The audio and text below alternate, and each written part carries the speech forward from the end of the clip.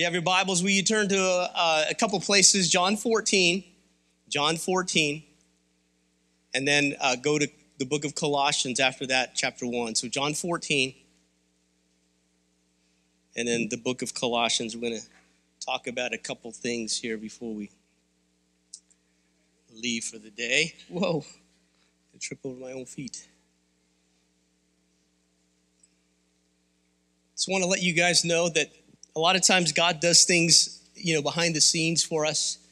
And we have some things kind of brewing. And in the right timing, again, we'll deliver those. But I want you guys to begin to help me pray for one of my friends. He's a dear friend of mine. His name is Stanley Bantu.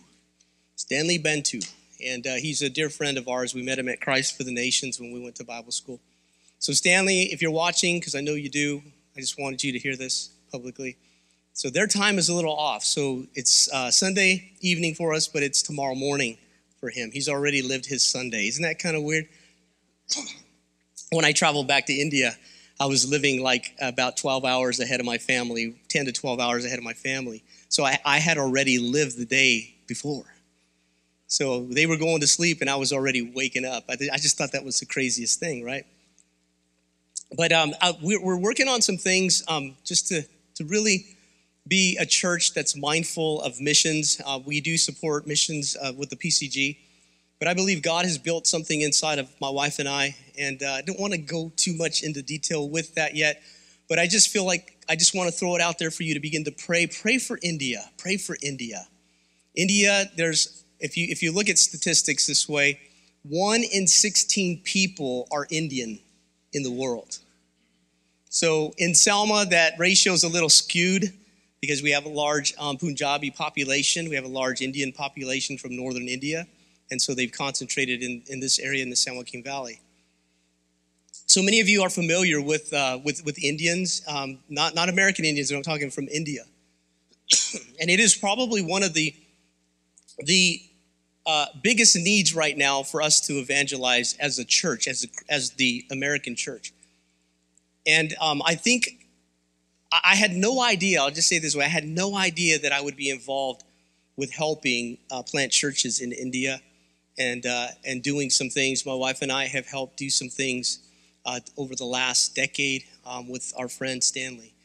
And I just really sense his heart. His father died about a year, not quite a year ago, but his father passed away and he reached out and he was asking just for prayer, asking for support by way of being a brother.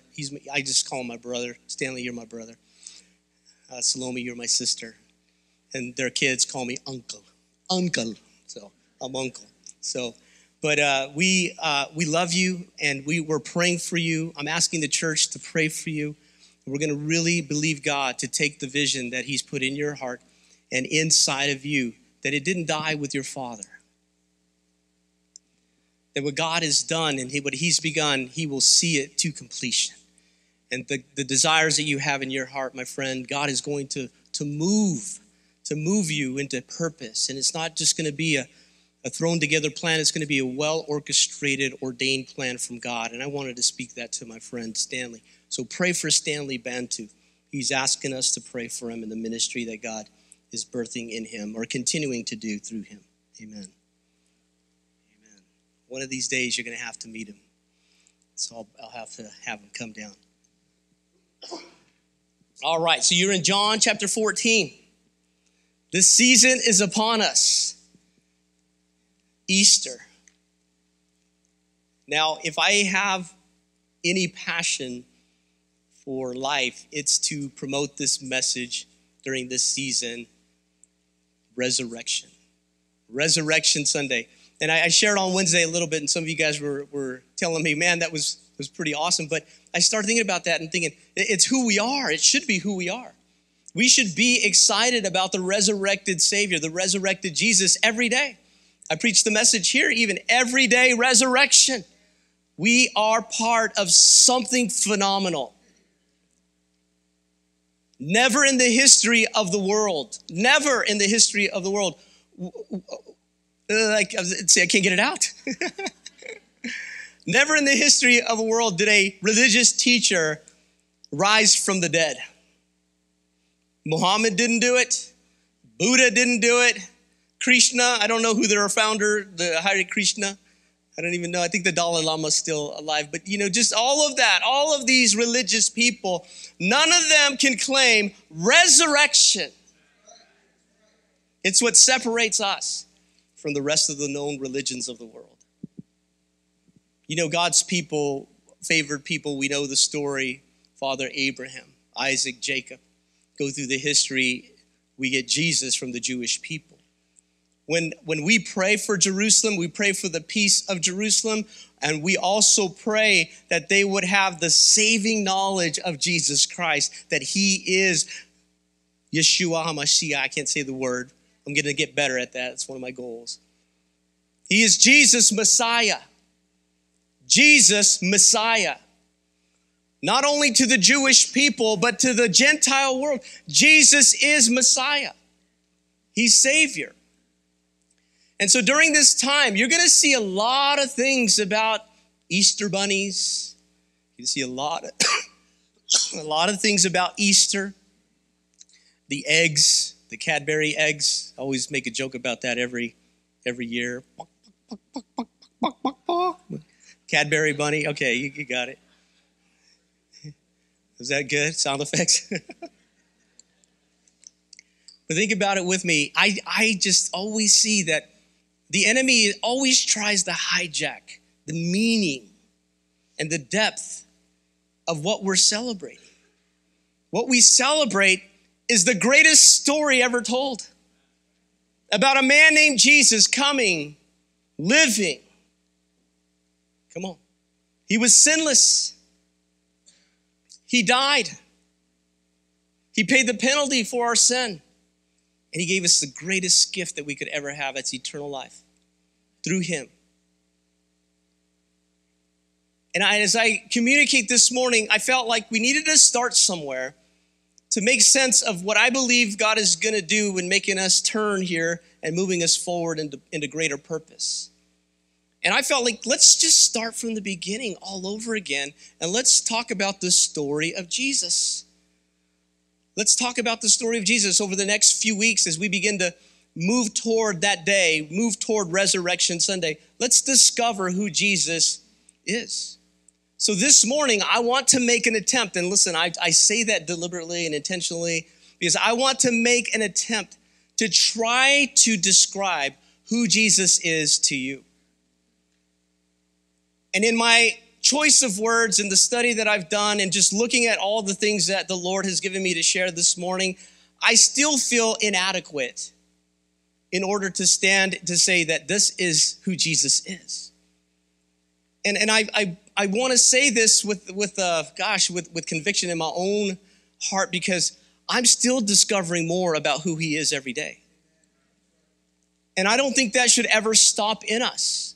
I think that there should be a hunger to try to discover who Jesus is on a daily basis. Listen, if you figured it out, come and tell me. I'm not kidding. You come and tell me. If you have a divine revelation, a truth that God has given, let's share it. I want to know. I want to. Pastor, did you know this about Jesus? Let's test it out. Let's try it. Let's prove it with the word of God. Let's see who you have discovered he is to you. Because when you do, I'm praying it comes out of you and you begin to share with others who he is. In John 14, we're going to drop down to verse 6. This morning, I've entitled this series, The Story of Jesus. That's simple. The Story of Jesus. And the title of this sermon is I don't know if we get it up there. You got to look to the very top. Jesus is everything. Jesus is everything. And in John 14, this is what Jesus says about himself. John 14, verse 6, he says this, Jesus answered, I am the way and the truth and the life. Will you stand to your feet this morning? I feel like we just need to say this together. I feel like I just get inspired from time to time. I don't even know what I'm going to do half the time. I'm being honest. I write notes and then I'm inspired. Whatever happens, and just pray that it's inspired by the Lord. Whatever your Bible says, will you read it with me? John 14, verse 6, Jesus answered, I am the way and the truth and the life. One more time. Jesus answered, I am the way and the truth and the life. One more time. Say it again. I am the way, the truth, and the life. Once more, Jesus said, I am the way, the truth, and the life. Turn to your neighbor. We're going to do it 2 more times. I'll set that expectation. Will you turn to 2 or 3 if you can? Will you tell them, Jesus answered, I am the way, the truth, and the life. All right, now turn to the other neighbor on the other side. Come on, turn to them. You need to hear it from more than one person. Now tell them, Jesus answered, I am the way, the truth, and the life. All right, now you may be seated.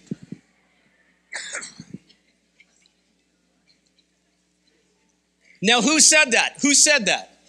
Jesus said that. Jesus said that. And it goes on to say, no one comes to the Father except through me. If you really knew me, you would know my Father as well. From now on, you do know him and have seen him. Now go forward to Colossians. We're going to camp out in Colossians just for a minute. Paul the apostle was the author of this epistle. And how many of you know that Paul was no ordinary man either? Paul was an enemy of the cross. Paul was a murderer. Paul thought he had it all right. Paul was going around persecuting Christians, and he martyred Stephen. We can find that in the book of Acts. And through the testimony of Stephen, I believe this is Pastor Louis' slant, that when Stephen was being stoned, I believe his words pierced Paul's heart and echoed all the way to the encounter that Jesus had with him on that Damascus road. I believe they were just kind of echoing inside of him, just over and over and over again. And I believe that there was a time in a season when God just said, all right, enough's enough. This is the time I need to intervene in Paul's life now. Right here, right now. You know, my takeaways from when I study, my takeaways that when I read the Bible, I put myself in these guys' shoes. Read yourself into God's story. Read yourself in there. And when you do, it comes alive. The Bible comes alive. How many of us can honestly say that we haven't really fought for what God's heart is? We fought for what we thought was right. We thought this was the right way, but God said, no, that's you. That's religion. That's selfishness. That's pride. That's arrogance. But when you get into the book and when you get your face into this life-giving book, it begins to do something on the inside of you. We're going to talk a little bit about that. But as I started reading myself in this story, I'm like, man, I'm just like Paul, like how many times do I think I'm doing the right thing? And it turns out to be totally opposite of what God really wants done in my life and how he wants to work in me and through me. And as we read this story, Paul was chosen by Jesus to be his apostle, his messenger. And he writes in Colossians 1, Paul, I don't know how well I'm going to do by dissecting this, honestly, but I just want to bring out a few highlights because I've been in this book for a couple weeks and I've been reading and listening to different commentaries about it. But one of the things that you notice right away, Paul knew who he was. Stay with me here because it can get deeper, but I'm going to do my best. Paul knew who he was. Wait a minute, Pastor, wasn't his name Saul? Wasn't he given the name Saul? Yeah. But he had a name change. When he encountered Jesus, Jesus changed him, changed his name. So Paul understands the enormity of his encounter with Jesus. He stops calling himself Saul and starts identifying with what Jesus calls him, Paul. He's Paul. But not only that, he says, Paul, an apostle of Jesus Christ. See, this is getting good. Listen to what the Spirit is speaking to you right now. He's speaking already.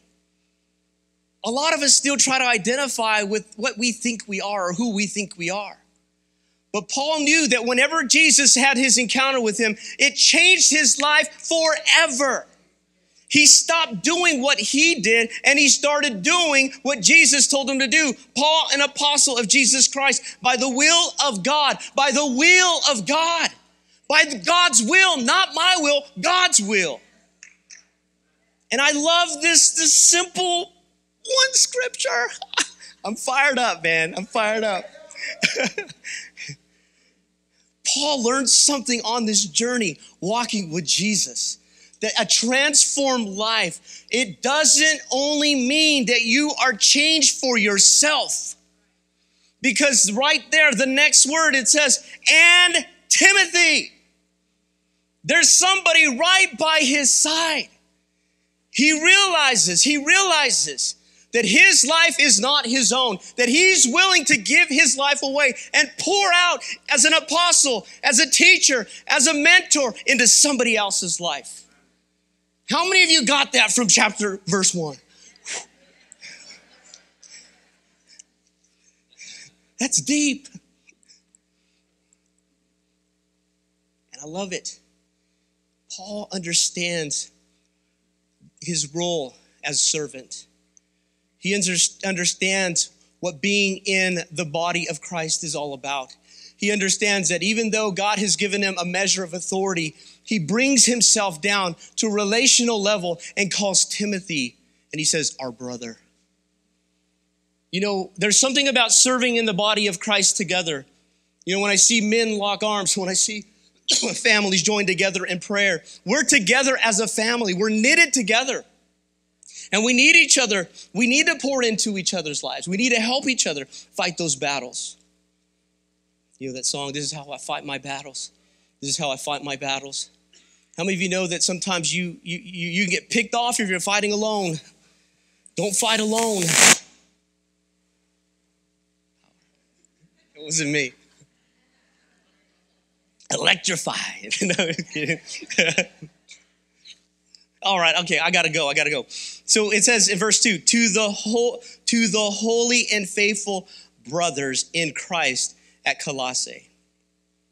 Grace and peace to you from God our Father. And then he goes into this prayer.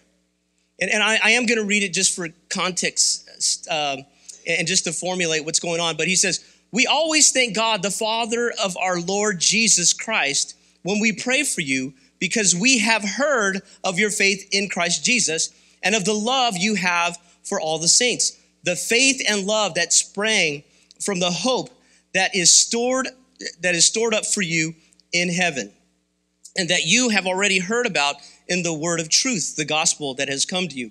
All over the world, this gospel is bearing fruit and growing, just as it has been doing among you since the day you heard it and understood God's grace in all its truth. You learned it from Epaphras, our dear fellow servant, who is a faithful minister of Christ on our behalf, and who also told us of your love in the Spirit. So get this. Here's Paul writing a letter to the Colossians. Now, Paul, it's in history, we're pretty certain that Paul has never met these people. But Epaphras carried the gospel message into Colossae, and he actually became a pastor of the home church there. And so what was going on was there's lives transformed. Think about little New Hope. Tiny little New Hope. Think about lives transformed right here. You all have gathered together as a community of faith, have made this your home church, and you guys are all in this together, living life together, growing in Jesus Christ, of the faith and the love that you had once heard from whoever it was, your dad, your mom, your brother, your sister, your aunt, your uncle, your cousin, whoever it was, brought you in to this, I need Jesus. I need Jesus. And so they're living in this community.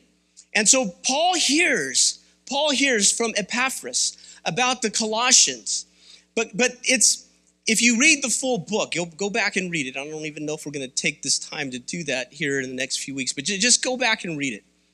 But there were some issues that rose up in the Colossian church. So what Paul's desire was that he loved Christians. He loved them. He used to kill them before, but now his responsibility is to be a brother, to be an apostle, and to set things in order for that local church. Some things kind of got off. Some theology was kind of out there. And Paul, in his love for the people of God, penned it on paper with the help of other people. Go and read the book. Okay? Oh gosh, I have so much. I haven't even jumped in my notes, so God help me. Okay. All right. So remember, Paul has never met these people, but there's love in his heart for the people of God everywhere. See, the message is consistent. The message of the gospel is consistent. And whenever he's bringing wisdom through the word of God, through the teachings and the prophecies of old, and he's rightfully dividing it out, and he's delivering to these people what is the way, the truth, and the life. And if you can think about this with me, what Paul has to do here is that his purpose is to establish for the Colossian church some doctrine, some theology. He wants to set this in order.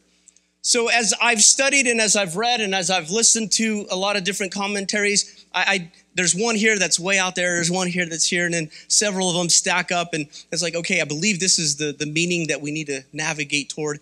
And this is what I've come to bring to you this morning. And as I believe that there was an issue with who Jesus was. There was an issue in Colossians, in Colossae, in really attributing Jesus, the deity of God, of who he is, defining who he is, identifying who he is. And so the whole purpose of the book of Colossians is to establish the supremacy of Jesus. There's some other things in there, but the thing I want to hone in on this morning is the story that Paul is unfolding and the writing here in Colossians. He is establishing the preeminence, the supremacy of who Jesus is. And this is what we're gathering through what he goes on and he says. So let's jump down to verse 15 really quick. Verse 15.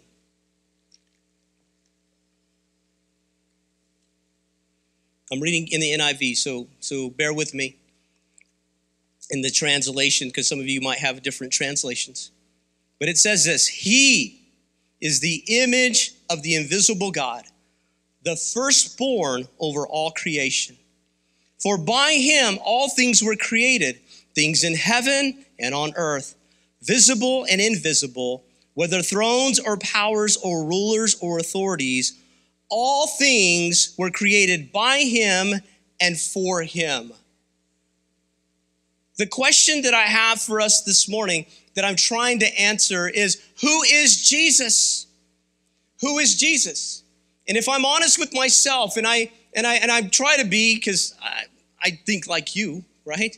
It's like, man, what's the deal with life? What's life all about? Like, really, Jesus? Really? I mean, is he who the Bible claims him to be?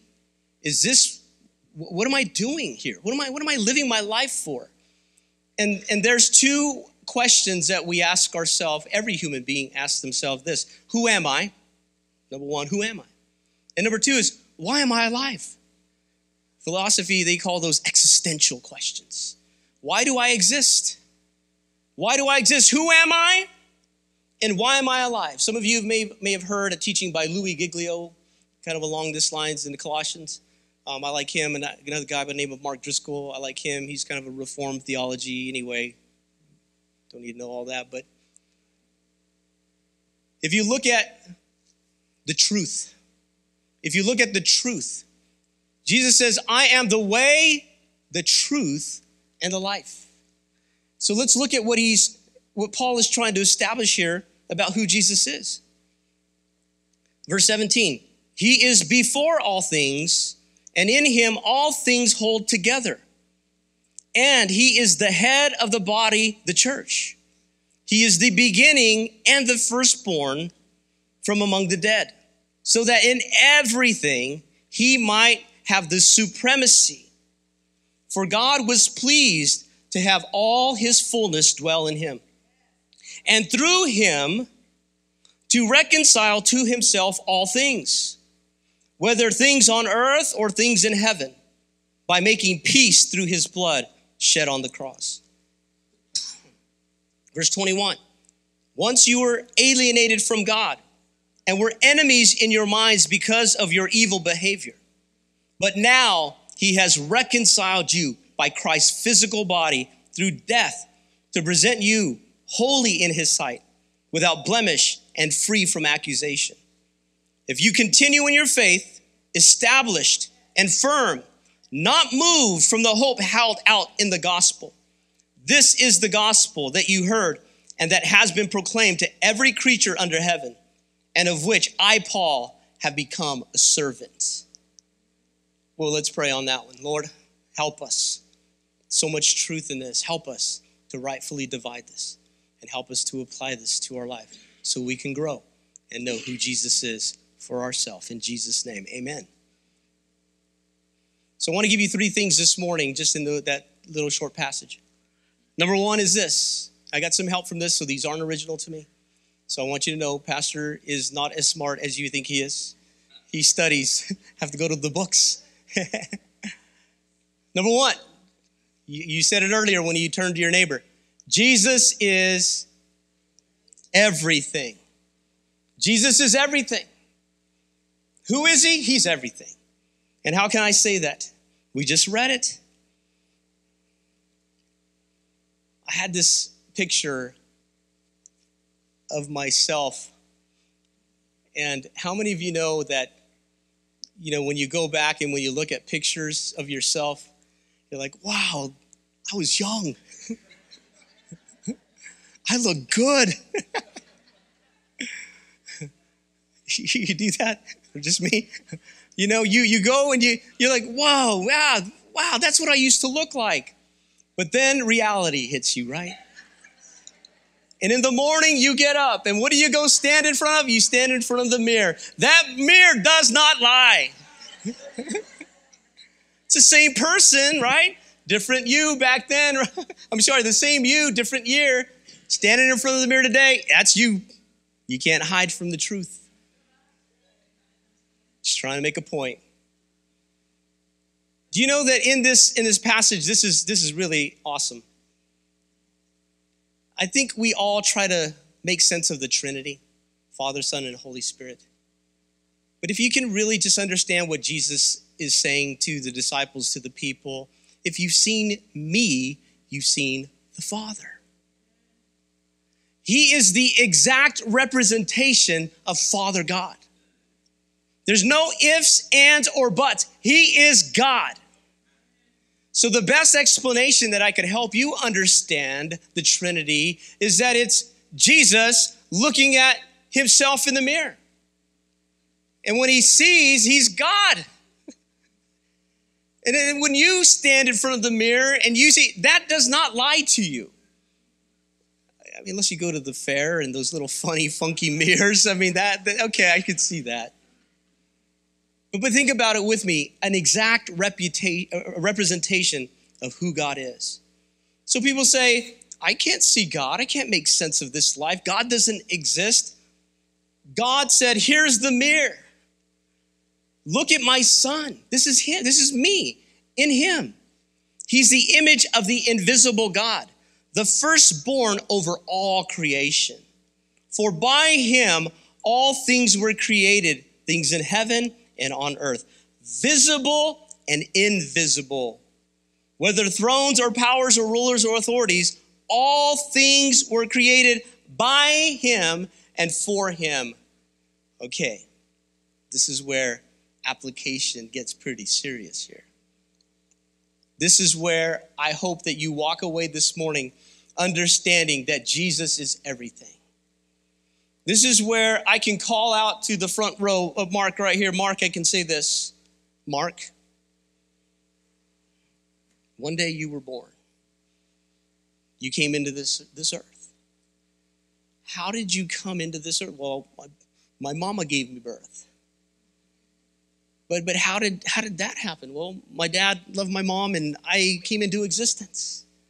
Well, then how did they come? There's just like this cycle. It just keeps going and going until you get back to who? The first man and the first woman. And how did they get here? God created them. So, Mark, you were created by God. Listen, you're created by God. It's that simple, church.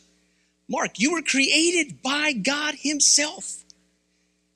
And who am I talking about when I say God? Jesus. Jesus formed you. He shaped you. Why were you born now? Why? What was the reason?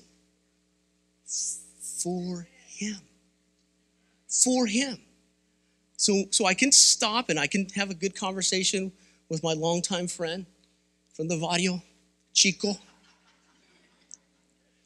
And I can say, Chico, you were created by God for him. By him and for him. Who are you? Why? How did you get here? You're his son. You're his son. It's that personal. If that doesn't bring tears to your eyes, I'm holding them back. I'm thinking, man, that is real to me. It's real. I was created by him and for him. You just bow your heads. This is real. Will you say this with me? Jesus, I was created by you and for you. One more time. I was created by you and for you. Make that real in my life. Make that real in my life. In Jesus' name, amen. That answers the two existential questions that we all ask ourselves. Who am I? Why am I alive? Why am I here? Why? You were created by Jesus, for Jesus. There's an interesting teaching that I'm careful with, but I understand it from a science perspective, biology, anatomy. There's a guy by the name of Louis Giglio. He talks about laminin. I was talking to my cousin David about this a few weeks ago, and it reminded me, I think he came out with this teaching like in 2008 or something like that. But the very structure, I should have sent a message, an image for you, but you can actually Google it, Google, Siri, however. Laminin, Laminin, L-A-M-I-N-I-N, L-A-M-I-N-I-N, laminin. So think about this. The very biological structure of a human cell, okay? In the structure of the cell, laminin is a glycoprotein, for all of you that care. It's a glycoprotein, okay? And so when you talk about the basic structure of life, okay? Think about it this way. When you drive down the road over here, or you're driving down the freeway because there's some construction on 99, and if you drive a little further north on 99, you're gonna see they trenched out the middle of the highway. And what they've laid down is rebar. Y'all know what rebar is? It's kind of like they lined it up, and then what do? They pour cement in there, and what does that rebar do? It reinforces the cement, right? Once it dries, it's solid, and then that rebar holds together the cement, and hopefully it won't crack or break apart, and it'll last longer. So what laminin does in your body is it has a very interesting shape. It's shaped like a cross. Literally, it's shaped like a cross. Okay, remember, these are microscopic visual little pictures that we're trying to give you here. But if you can imagine every cell in your body, every cell, every organ, the very basic protein, glycoprotein that holds it together is laminin. It's shaped like a cross. Interesting. So I'm not saying that this is theologically correct. This is where the teacher in me comes out to really be careful to say that, we're going to establish a doctrine on this, but it's an observation. It's an observation. The very basic building block of every cell in our body is shaped like a cross.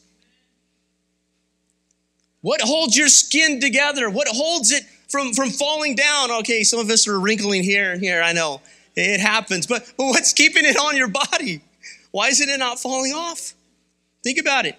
I lost my place. For by him all things were created, things in heaven and on earth, visible and invisible. We don't see these cells, they're there. Whether thrones or powers or rulers or authorities, all things were created by him and for him. He is before all things, and in him all things hold together. It's even manifested in our bodies. I think that's amazing. That makes me jump. I'm excited. Jesus is everything. Jesus holds everything together.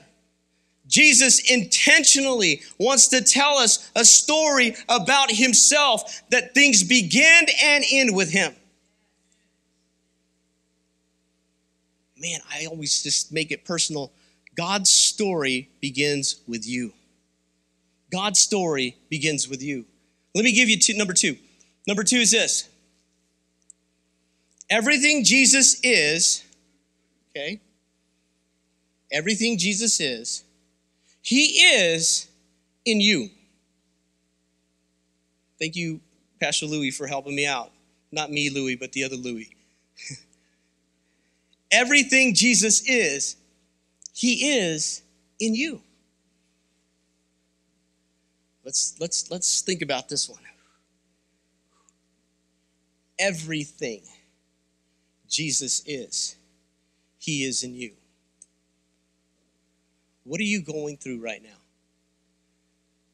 What are you facing in your life right now? The greater one lives in you. Christ in you, the hope of glory. It's later on down in this chapter. Think about this with me. Everything Jesus is, he is in you. He is the way.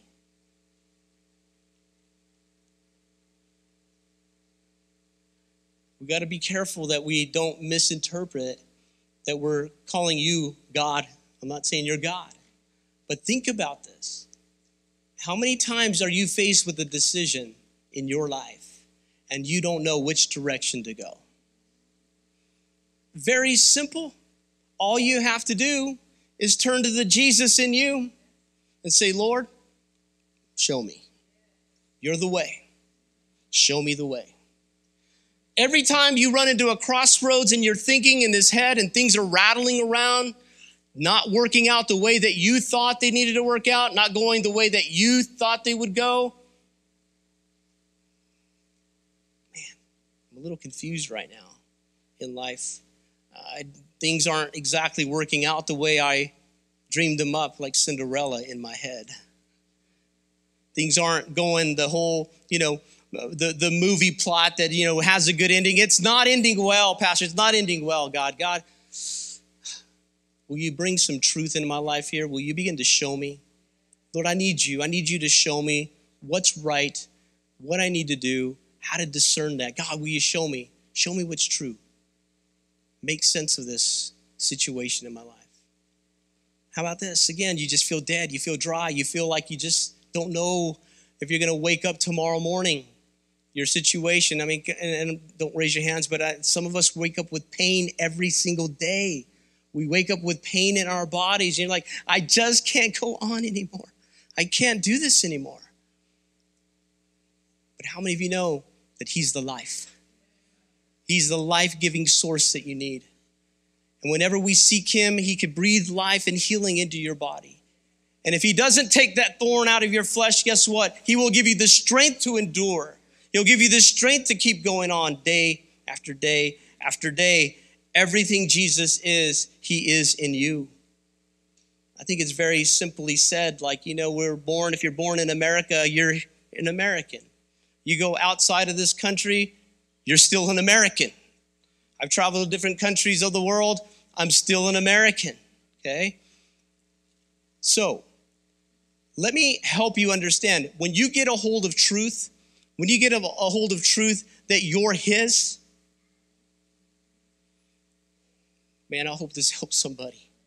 When you get a clear picture who Jesus is, there's no one, no thing that could take it out of you. Man. Oh, help me, God. Help me, Lord. What else can we say? Just if you can understand this light bulb thing that goes on, that you live in Christ now. You've given your heart to him. And he's come and he's made his home in you. He's given you the ability to overcome. You tread upon snakes and scorpions and all the powers of the evil one. God has given you the ability to rise up. Man of God, woman of God, man of faith, woman of faith. God has given you the ability to succeed. We're careful with that message, but it's true. You know, we're not word of faith all the way and saying, hey, name it and claim it in Jesus' name. No, listen, all I'm asking for, God, can I have a little joy in my heart this morning? Can I just get a little joy? Come on. I just need a little happiness. You know, just breathe on it, just a little. I just want that much. I need my situation to change. Listen, no enemy can take you out of God's purpose. He's not your father. Don't believe those lies. Let me go down. I want to bring something out really quick. Verse 24. Now I rejoice in what was suffered for you, and I fill up in my flesh what is still lacking in regard to Christ's afflictions for the sake of his body, which is the church. I've become its servant by the commission God gave me to present to you the word of God in its fullness. The mystery that has been kept hidden for ages and generations, but is now disclosed to the saints. To them God has chosen to make known among the Gentiles the glorious riches of this mystery. And here it is, which is Christ in you, the hope of glory. We proclaim him, admonishing and teaching everyone with all wisdom, so that we may present everyone with all, I read that again, so that we may present everyone perfect in Christ. To this end I labor, struggling with all his energy, which so powerfully works in me. So get this. We're going to end on this one. Number 3, Jesus changes everything. Jesus changes everything. Number 1, Jesus is everything. Number 2, everything Jesus is, he is in you. And number 3, Jesus changes everything. When we go back up to Colossians, the first chapter, and in verse 13, he says this, for he has rescued us from the dominion of darkness and brought us into the kingdom of the Son he loves, in whom we have redemption, the forgiveness of sins. Jesus changes everything. This chapter is so theologically correct, doctrinally, when you start to look at it, but it's so simple. It's so simple when you really just start looking at the framework and you start to digest what it's talking about. It's understandable. In these 3 phrases, Jesus is everything, right? He created everything.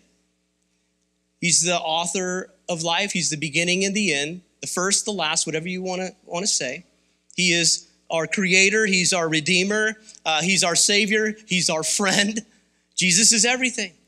But then everything Jesus is, he's in you. And then number 3, Jesus changes everything. I'm like, I'll keep saying this over and over again. Like, it makes sense to me. It makes a lot of sense what Paul is straightening out for the Colossians. And it goes like this. Jesus changes everything because he's rescued you from darkness. The life that you once lived is no longer. The Saul that he used to be is now Paul, the man of God, by God's will, moving, speaking, doing, serving. I didn't write these three things on the screen for you to take home, but you can ask yourself the question, if Jesus changes everything, what is he changing in me? Or what do I need to change? There's 3 H's. 3 H's. We should write these down really quick. Head, heart, and hands. Head, heart, and hands.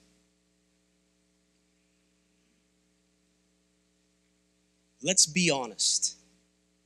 Let's be honest. Jesus changes everything up here. What you used to think about God, who you used to think he was. A lot of you have an image of God because of your father. Your father treated you horribly. And it's hard for you to think about God the Father as a loving God, unconditional. A God who's out to punish you. No, he's out to love you, extends his hands out to you, brings you in to wrap you up and to love on you no matter what. There's hope in this message. I'm telling you, there's hope in this message. And the hope is this, is that you can't outrun God. And you know where we're trying to outrun God is right here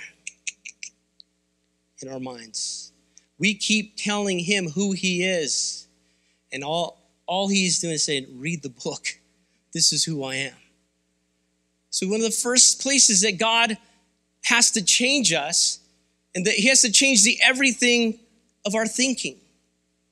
Getting us to think like he thinks. Getting us to the point of helping us understand his ways. The second one is your heart. How many of you know that you can see with your heart? You understand that expression? You can see with your heart. Sometimes your heart sees things a certain way and it's not God's way. Sometimes we overly emotionally get involved with things and we are led by our feelings and our emotions, and then it takes us out of God's will. Oh, be careful. So I've been there, I've lived it. Being emotionally moved is sometimes not God. We act on, a feeling or an emotion and we get taken out of God's will. But God wants to give you hearts that see through his eyes. And this is important because what I believe is that once you get it worked out here, things change in your mind. And how do you change your mind? You get the word of God in you. Romans 12, we read that last week. Change your mind. How? Get God's word in you. What does the word do? Transforms you, changes you, moves you from where you were into someplace new. Same thing in your heart. God gives you eyes to see him, desire to seek after him, opens up your heart to pursue his mad love for you. Remember I said last week, a couple weeks ago now, I don't know, was it last week already? I can't make my wife love me, but I could sure demonstrate to her. But it's up to her to open up her heart to me to receive the love that I'm demonstrating to her. That's our love relationship with God. Will you open up your heart to him and will you see him for who he is? When you do, I'm telling you, something changes in you. Changes your hands. Changes everything you begin to do on the outside of your body. Changes how you begin to live life around you. You go from pushing people away to embracing them in love. It's the craziest thing. Can I help somebody this morning?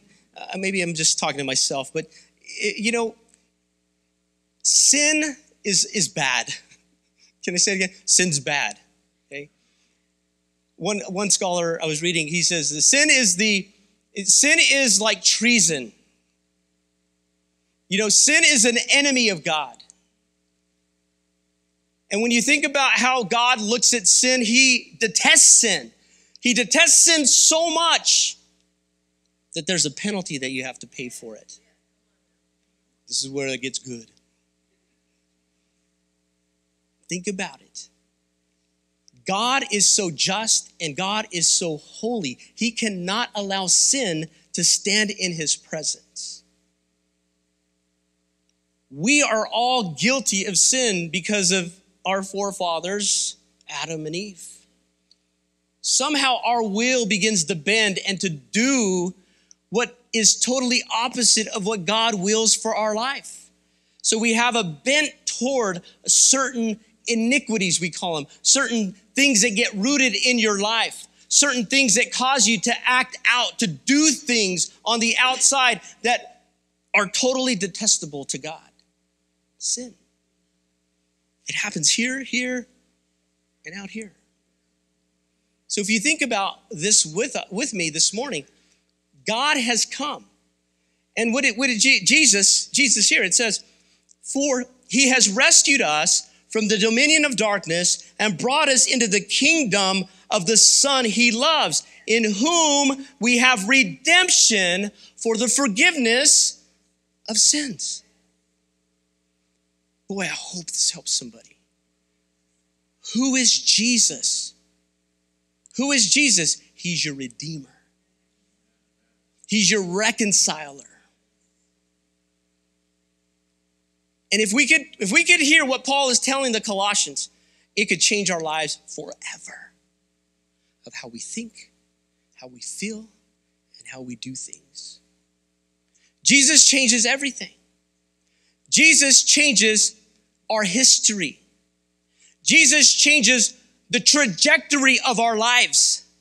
Jesus, when you know who he is,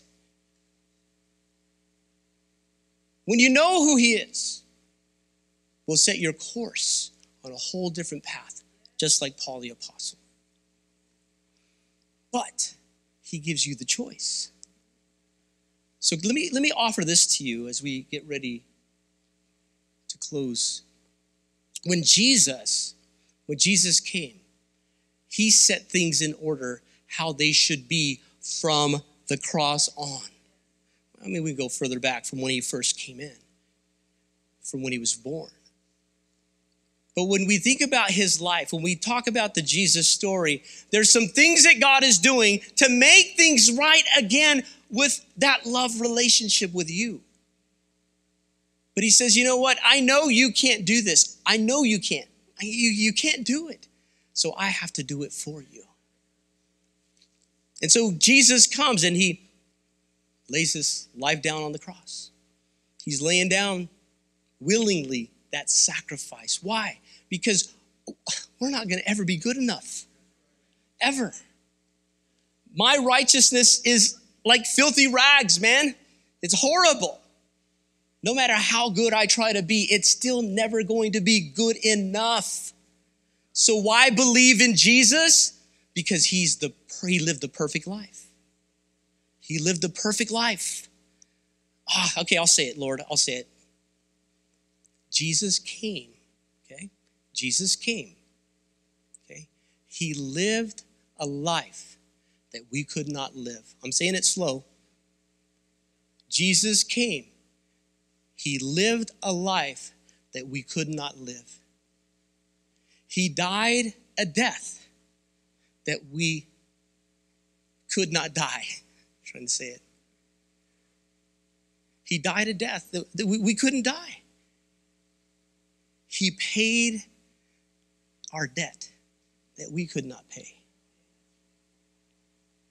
And he gave a gift that we could not give, eternal life.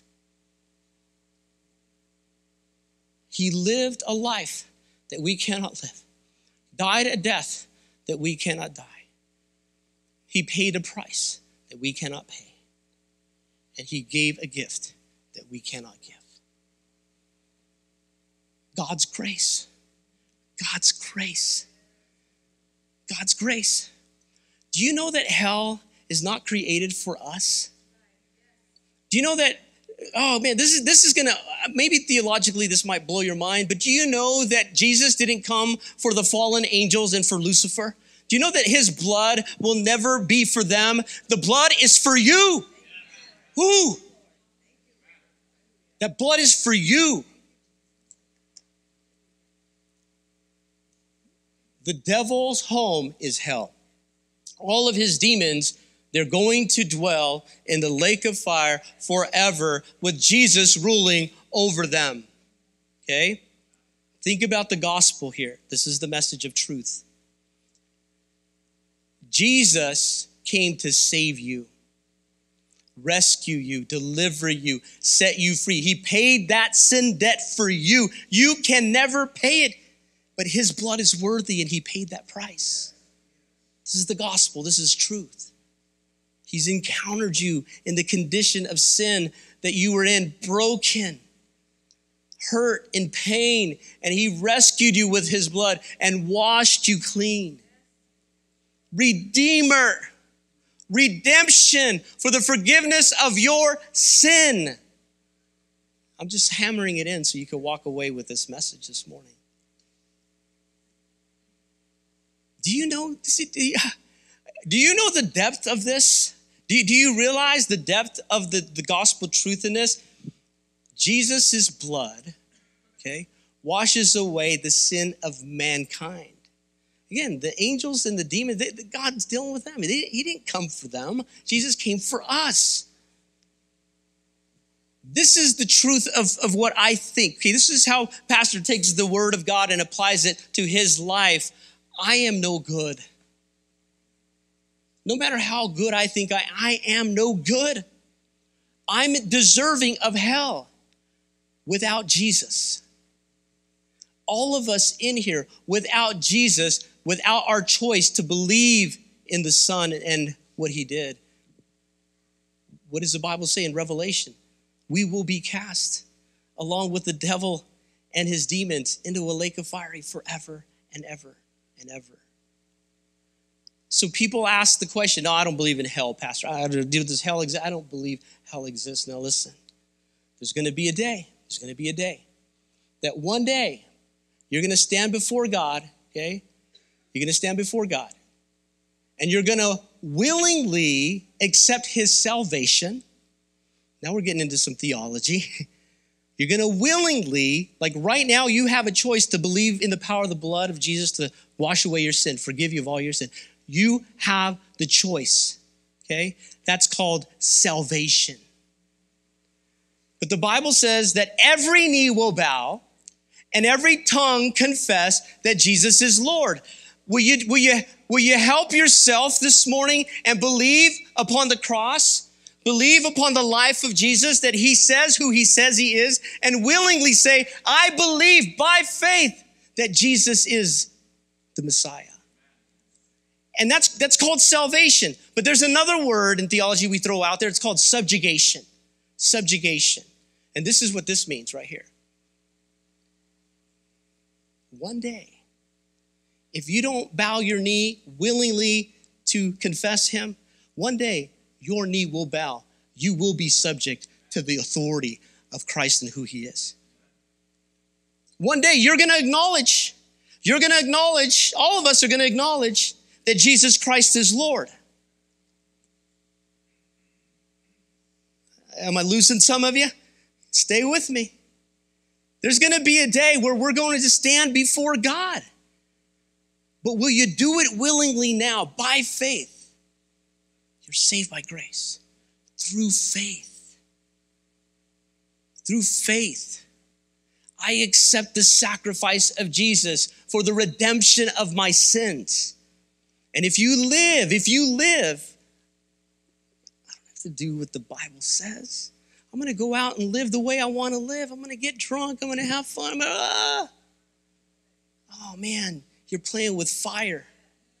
You're playing with fire. What the world has to offer you is death and decay and an eternity.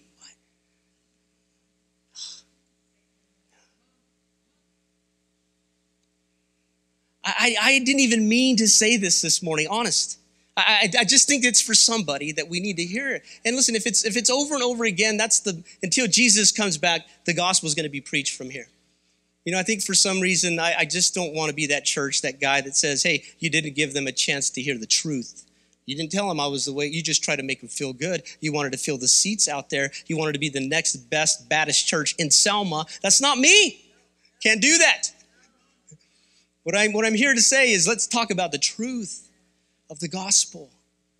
God's love is unconditional for each one of us, right? Receive him. It's your choice by faith before one day you'll be made to bow. You'll be made to bow. Your knee's going to bow. You're going to be subject to his authority. It's either going to be, it's now or never.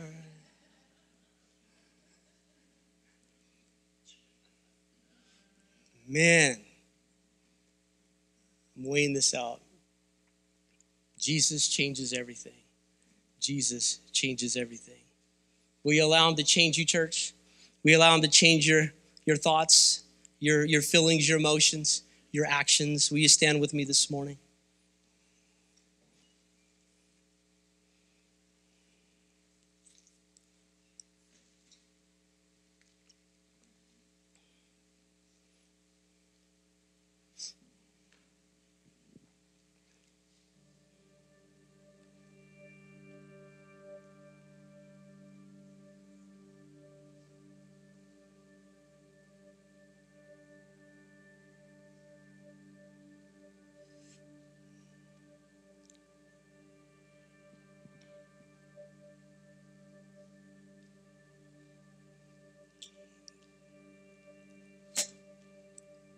Quote I put on the screen. I think I forgot to allude to it, but will you just make this confession with me this morning?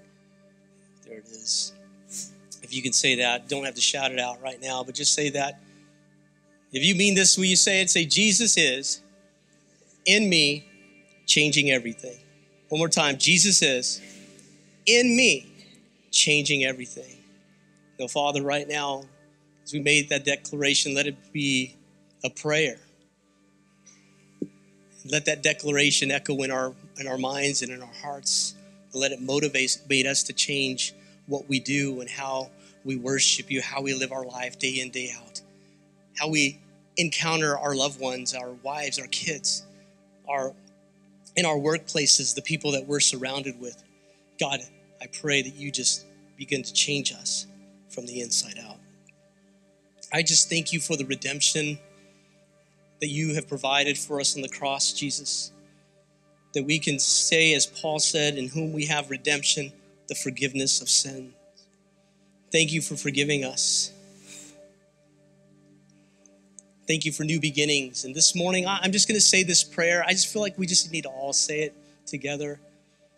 Just the rededication of our life during this time of Easter as we stand here this morning. Say, dear Lord Jesus, I open wide the door of my heart.